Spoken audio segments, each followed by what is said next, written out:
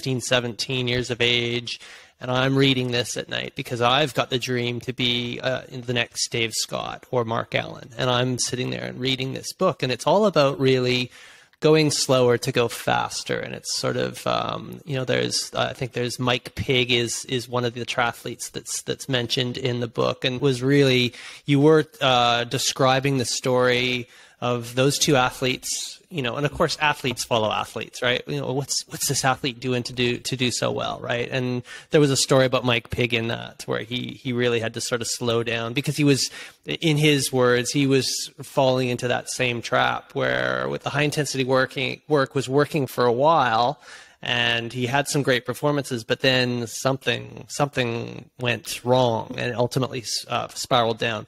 Mark Allen, same sort of story, right? So you had these two of the world's best that went through the same journey with you or under your tutelage, and with great results, right? So it was intriguing for me as a young athlete. Yeah, I saw Mark very early in his career, and that made it easier for me and for him.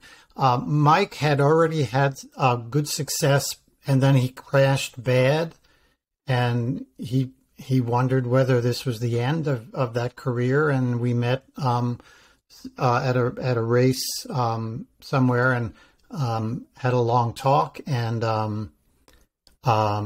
it was very difficult for him to come off that no pain, no gain career and train slow and build up and take months to do that. And he decided he was going to give it a shot. And as time went on, he realized how much faster he was running at the same heart rate, how much faster his bike is going at that same heart rate. And in fact, he only trained aerobically for months to restore his health and to get more fit.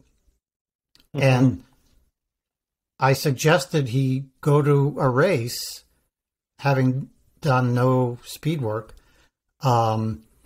because he was obviously so much better, and he really hesitated and didn't want to go, and he ended up going. It was a race, I think, in Thailand, and he ended up beating Mark Allen.